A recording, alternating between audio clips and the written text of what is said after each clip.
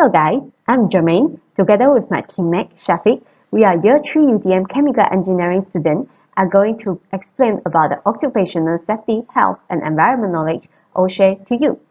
Talking about OSHE, you need to know HIRARC, which is our main discussion today. What is HIRARC? It is a three-step risk management through HI, hazard identification, RA, risk assessment, and RC, risk control. Hazard identification is to identify the potential harm and its causes during a work activity. Next, risk assessment is to identify the risk probability. It can be calculated by using the formula L likelihood times S severity.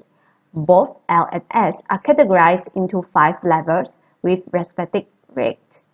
If you get the result 1 to 4, it indicates low risk. 5 to 12 means medium risk, and 15 to 25 is high risk. Immediate precaution is required. Then, what is the available RC control can be taken? By following the control hierarchy, the most effective way is elimination, while the least is wearing PPE, personal protective equipment. Let's use chemical lab work as the example industry. Before conducting any lab work, we need to set up. The potential hazards of setup are adequate access and air conditioning. Inappropriate setting may also cause slippery or object falling from the height. The likelihood of this activity is frequent, 5, while the severity is only caused a minor injury, which is 1. 5 times 1 is 5, so our risk level is considered as medium. The recommended control measure is administrative control. Laboratories need to understand the SOP of lab, plan the experiment procedures ahead, and survey on the properties of chemicals that will be used to avoid the potential hazards. Hazard identification that you face when working in a chemical lab is an accident chemical spill. As we all know, working in a chemical lab will be involving a lot of chemical transfer, and most of them can be really high in pH value. So the likelihood that a chemical spill will happen is 5, because we all know if you're doing an experiment, you're doing a lot of chemical transfer a lot. And the severity, I give it a 3, because it will cause a lot of fatal injuries, such as when you transfer a really acidic chemical, it will cause your hand to have a degree burn and plenty of corrosive.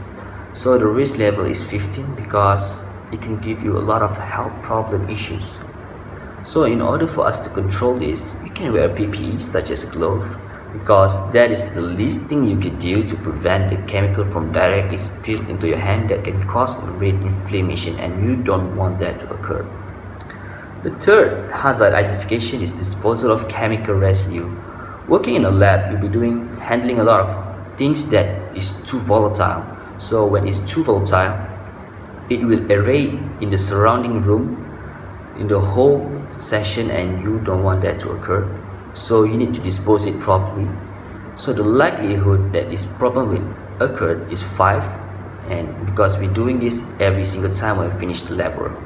And the severity is quite low, which is 1, because it may not cause you plenty of major damage to yourself, but at least it can harm some people, and it can give you a medium risk of risk level. So in order for us to control this, we need to use appropriate waste treatment, which is by dilute the concentrated solution itself before we throw it into the sinkhole or into the biohazard bin, because that is the least thing we could do to prevent the nature from affected by this chemical residue, or at least that's the least thing to keep the laboratory a safe place to work again. Thank you for watching this video. Do like, comment and share to let more people know about what is HIRARC. See you next time. Bye bye.